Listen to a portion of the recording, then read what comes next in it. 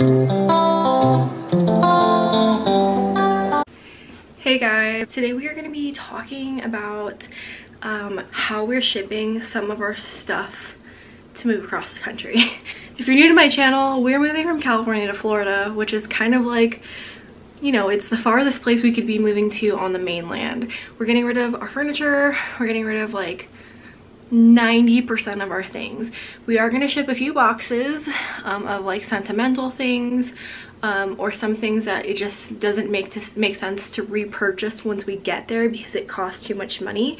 For example, my KitchenAid like mixer, it would be like $400 or $500 to rebuy that, so it just makes sense to, you know, keep it and bring it there.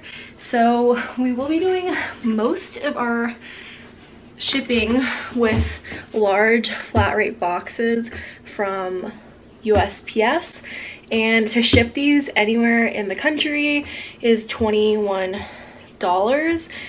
which is pretty good because you can fill these with really heavy things.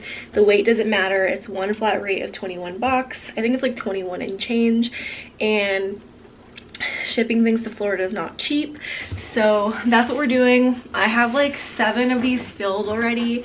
We're probably going to end up shipping around 20 of them, which sounds like a lot, but when you take a 1,600 square foot house and you only put it into like 20 of these boxes, which this looks bigger, it's like really only like this big, you know, like these are the the flaps on the side, so that's not that much stuff. So another thing we're doing to help keep track of everything is we have a list written down and our boxes are numbered, and the list just says like the box number. So box 1 has like photos, a hammock in it, and just some memorabilia type stuff, so that way when we get to Florida, if we have a box missing, we can kind of know what box was missing and what was inside the box.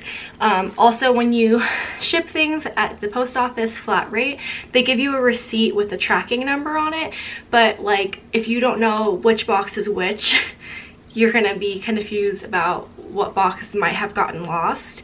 So hopefully nothing gets lost, but in case it does, we'll know what it was. My husband is also driving our car to Florida, and he's hitching a very small trailer to the back of the car, and he will be putting his music gear in there because we can't ship his music gear. I guess you probably could, but like it'd probably get damaged.